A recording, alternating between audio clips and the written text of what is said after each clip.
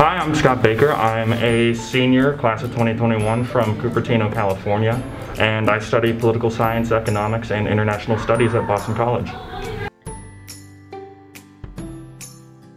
I enjoy writing about issues that students face at Boston College. There are a variety of those, but they stem from BC's lack of having an LGBTQ+ resource center. It only has one full-time staff member devoted to working with LGBTQ+ students. BC's not divesting in fossil fuels, the resources that students of color and other marginalized communities on campus desperately need. So I just like to highlight these issues and hope that it can bring about some concrete policy change at BC.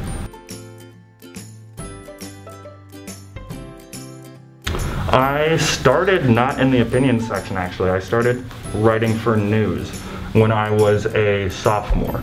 I learned about the Heights. I had some friends who had joined it, and so I reached out and I just wrote my first article when the EPA, the head of the EPA from the Obama administration came to BC, and I just really enjoyed writing, and I stuck with it as a copy editor and a news editor.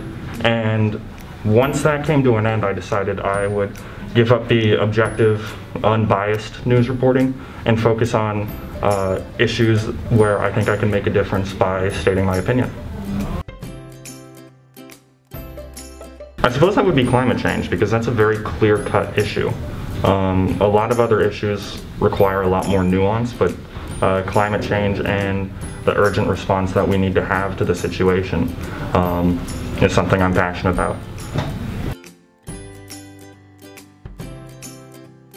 Yeah, well, so I've only written one opinions article. The rest of my articles have been objective. So this is really the first time that I've branched out, and instead of just covering the facts and what people are saying about it, now I'm actually providing my own insight into what I think about the situation. So it's really a change for me this semester. Yeah.